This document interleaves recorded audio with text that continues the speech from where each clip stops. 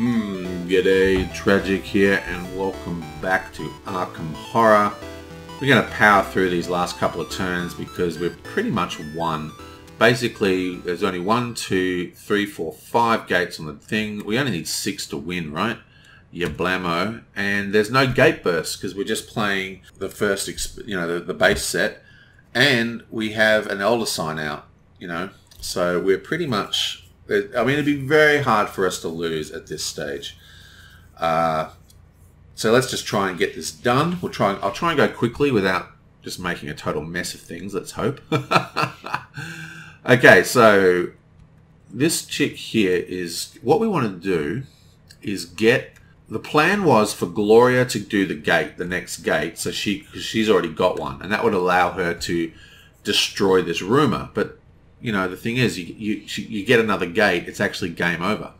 So who cares? But normally when I play, I have gate bursts, which means it's a good idea to keep in practice. So that was the plan, is to get the motorbike to Jenny and get all the gate solving things like the Elder Sign to her. But there's no real issue because you can trade the Elder Sign after they arrive because they can just camp out with the explored gate marker. But anyway, let's get straight into this. We are doing Mandy's turn. She is going to go 1, 2, 3, 4. And she's going to actually skip these guys. So she needs 4 movement for that. And the Cathogian's +1 and the Warlock is -2. So her sneak is 2, but she has +2 to evade checks. That's another 2. She has the cloak, which is +2 to evade checks. And she's got stealth, which allows her to re-roll. So she's got 2 re-rolls because of her ability as well. So, and the Cathogian's +1, so that's 6 die for 1 success. We should be able to do this. Oh, nice. Okay, so that's a pass. And this guy's -2, so it's just 5 - 2. 3 is a little bit harder to do, but like I said, we've got 2 re-rolls, so I'm not really worried. Wow, look at that. Bam! All coming up aces. Okay. Gloria. I think she's just going to go 1, 2 into here.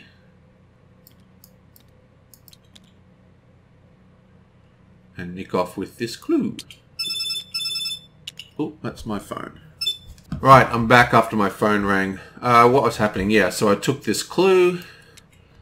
I'm going to stick with the law. She needs weapons is what she needs. Who's got weapons near her? She wants a non-magical weapon. Okay, so she's going to go 1, 2, 3, 4. Let's give back that clue. Yeah, and she's actually got +1 speed, so she's actually 5. So that was 1, 2, 3, 4. And she's going to take the shotgun. Okay, this bloke here, he's got pretty much nothing to do as well.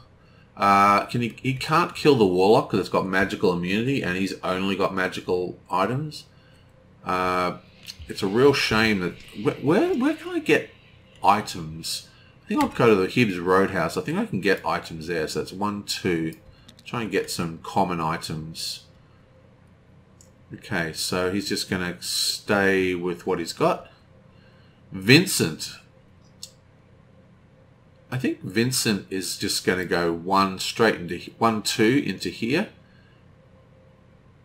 And try and kill these things. We should be able to do this, I think. We only need 2 movement. So he has 5 sanity, which means he can take 2, 3 sanity without any problem. He's got 4, 5, 6 to take out this guy. So we're going to put this up here. That gives him 1 extra fight. And he gets another fight from here. So that's the best we can do. So let's do it. First we'll fail the sanity. And then he has 3 fight. +1 fight is 4 fight. +4, 5, 6. That gives him to 10. 4, 5, 6, 7, 8, 9, 10. Yeah, 10 minus 3. 1, 2, 3. So that's actually 7 die. It's not real. Well, I didn't think this through very well. Okay, 2 successes, please. Thank you very much. Come on. Beautiful. He's dead. And now this guy, we have 7 die as well, but this time we need 3 successes. Now we haven't used Mandy's roll yet, so I'm pretty sure we'll be able to do this. We need 3 successes though. We've got no clues. Oh, look at that! Bam! You're a beast, Doctor. Okay, this bloke here, he has the healing stone, so give him a sanity. He has the blessing, so give him a roll of 1. Come on, Doc. You can do it. No! Okay, he stays at 2. Perfect. And I think he's just going to stay at the roadhouse. Let's move his luck up by 1. Jenny, she gets $1. She also rolls for her blessing. This is where I'm going to start putting cards that need upkeep. 3, that's a pass. She's going to start a movement phase, trading her money to Mandy.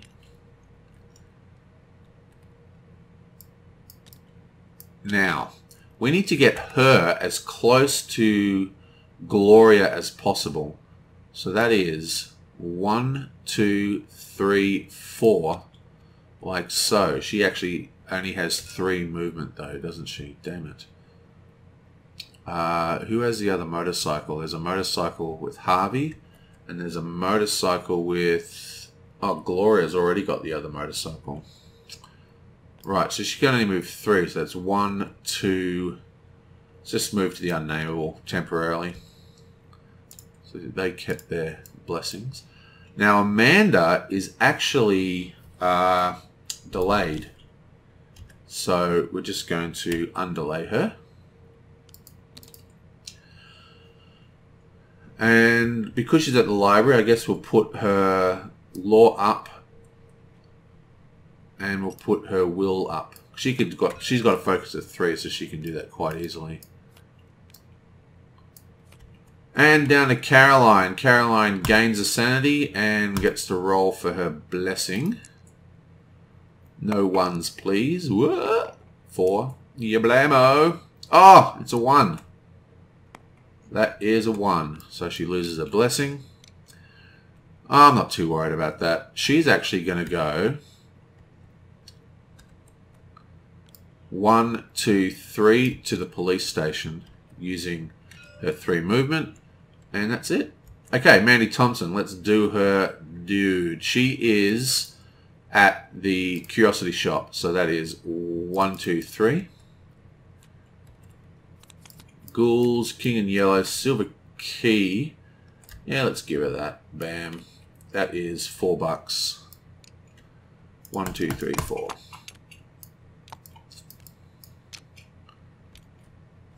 Goldberg is at the library. Make a will 0 check. Her will is 4, so she has 4 dice. No blessings.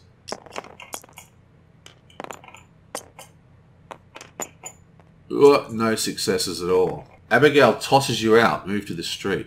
Yeah, it's fine.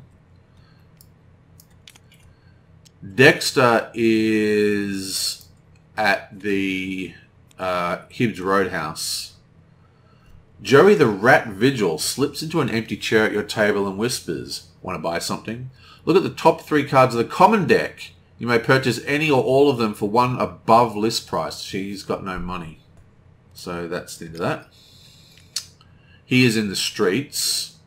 This guy is at Mars boarding house still, I'm pretty sure. Yeah. You find a poorly boarded up passage in the basement that opens into a winding tunnel. If you venture into it, you exit the Silver Twilight Lodge, draw 2 cards and counter the card of your choice. Well, we're definitely going to do that. So, boom, we turn up at the Twilight Lodge. Get 2 cards. Okay, and because we actually have the inner sanctum, we can go to the inner sanctum. So we can choose from 4 locations. That's so good. Oh, look at this. Fight -1 check, gain ruby. We're definitely going to do that. You hear a quiet... Oh, let's just check the other ones. We can join the order, which you already have. We can fight 2 monsters. Or we can lose sanity. Yeah, so we're definitely doing this one.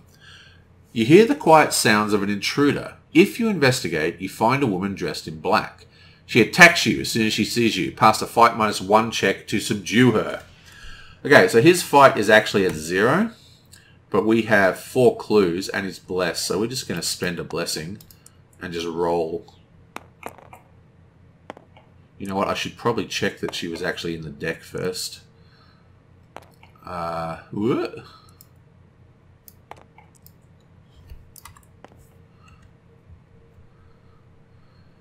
So, Ruby, was it? Yablamo. Maybe I spelled it wrong. Is it Rudy? She's not in the deck. Oh, she is in the deck. Why can't I... Why isn't it fetching? Oh, I'm pressing the wrong button. That's why. Rudy, and then I press the ally button. Ruby, and then I press the ally button. I really should come home and play a game after I've been at the pub. Whatevs, man. The point is, you subdue her long enough to explain your investigation. You find out that her name is Ruby Standish and that she was robbing the lodge. However, upon hearing your tale, she agrees to join you. Take her ally card. Okay, so that's +2 to sneak, and we get to draw 1 unique item, which is an enchanted blade. That's one of the best. This is one of the best daggers, right? Because it's +4 and it's one-handed. So you can actually team that up with like the 45 and you have +8 every combat. No rolling, no sanity loss. Magical and physical. It's awesome. Okay, this girl is at the unnameable.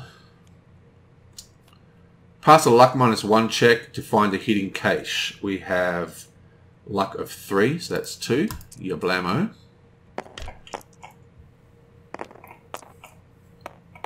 It's concealed in the wall of an upstairs bedroom. Draw 1 unique item. And we get it, so let's draw a unique. Power of Esgandi. Nice. Amanda is in the administration. Discuss an opportunity to sell a monograph with the president of the university. Pass a law -1 check to make a sale and gain $5. Okay, law is at 4, so that's 3.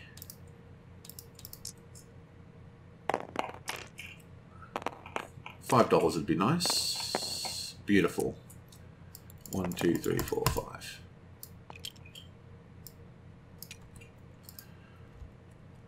And finally we have Caroline. Now Caroline's going to do something crazy. Very rarely do this, but I've got to try and do some of the more bizarre mechanics that I don't usually do. So that's 3, 4, 5, 6, 7, 8, 9, 10. We're going to dump them back into the thing. So unfortunately we can draw them again now. And that allows us to take the deputy card. Blam. And that's because she is at the police station, which just says spend 10 toughness or 2 gate trophies or whatever, and you can become a deputy of Arkham. Now, a lot of people use the deputy of Arkham to be a monster hunter.